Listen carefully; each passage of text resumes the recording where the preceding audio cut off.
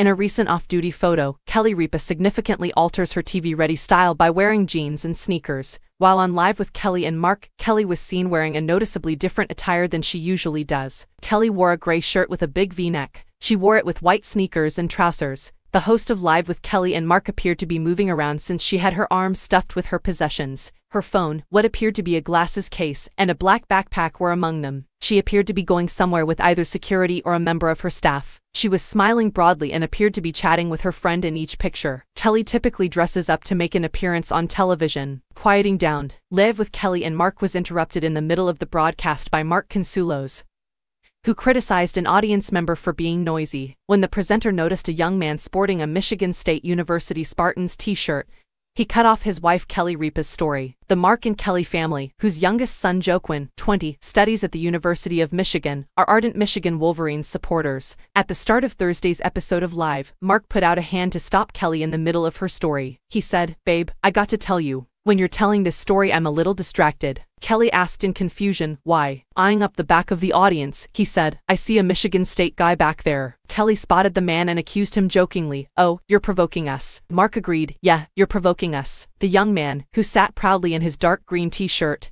grinned at the hosts. Mark then called out, "Go green," beginning a classic Spartans cheer, to which the man replied with its response, "Go white." Kelly retorted back, "Okay, well we say, go blue, because this is maize, this dress," as she pointed at her yellow dress. The TV star was referring to the colors of the Michigan Wolverines, which are yellow and blue. Mark laughed and said to the fan, "Anyway, welcome Michigan State." Kelly added, "Very funny." Mark's mistake. Mark has been making plenty of headlines since he joined his wife as co-host on Live. Last week, he made an awkward mistake live on air that Kelly had to quickly correct. Kelly and Mark were taking part in their Daily Grow for It spring trivia segment, in which fans ring in to answer a question in the hopes of winning a prize. Mark slipped up and called their first caller Charlotte instead of Sonia. He opened the segment by saying, "On the phone is Sonia Heath from Charlotte, North Carolina." He added dramatically, "Hey there, good morning, Charlotte." Kelly looked over at her husband's notes and muttered hastily, "Sonia, that's Sonia." She added more clearly for the camera, "Sonia." Mark looked down too to double-check the caller's name and said, "Oh, Sonia, she's from Charlotte." "Yeah, sorry." The presenter looked ruffled before throwing himself into a conversation with the viewer. Mark replaced Ryan Seacrest as Kelly's new co-host on April 17th. To the tune of Lizzo's song To Be Loved, Kelly and Mark entered the set on day one while holding hands. The U.S. Sun exclusively reported that producers have had trouble filling seats at recent pre-recorded episode tapings after the significant cast shakeup.